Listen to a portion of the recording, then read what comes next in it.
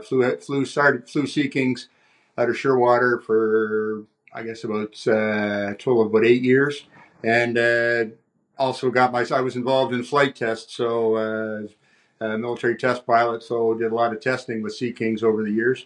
I retired before the Cyclone was introduced, although I did work in the project office in Ottawa as we got ourselves under contract with the Cyclone. When I left the uniform, I spent my last 10 years as chief test pilot for Transport Canada, so on the civil aviation side. So there's planned and programmed inspection cycles, which is what happened in this case.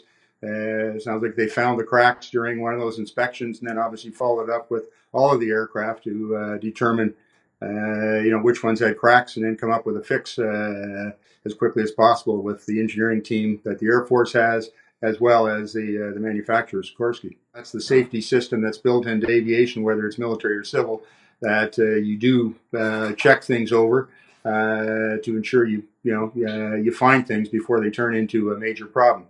Because the aircraft has safety factors built in to withstand a certain amount of damage, and it can tolerate that, but you want to find that damage before it turns into something more severe. Over the life of a helicopter in the maritime environment, shipboard flying is extremely demanding, both on crews and on the aircraft itself. So the wear and tear is pretty severe compared to, if you want to call it, more mundane types of operations. So yeah, those kind of things would happen over the life of the Sea King. There were many instances where work had to be done to repair things that were found. I think the product, there's modeling done to determine how structurally how long things will last, and the whole program with Sikorsky, there's a combined plan for a maintenance program that includes both the engineering team within the Department of National Defense and the Air Force, as well as the company, and they'll move quickly to come up with a repair plan and then institute it as quickly as possible, and most likely be done at the base level if it's fairly minor.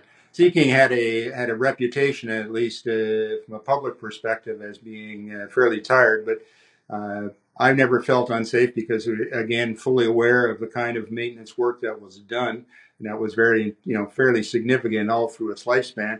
And I think those kind of programs are built into even the newer products today to ensure that, the crews aren't put in an unsafe position.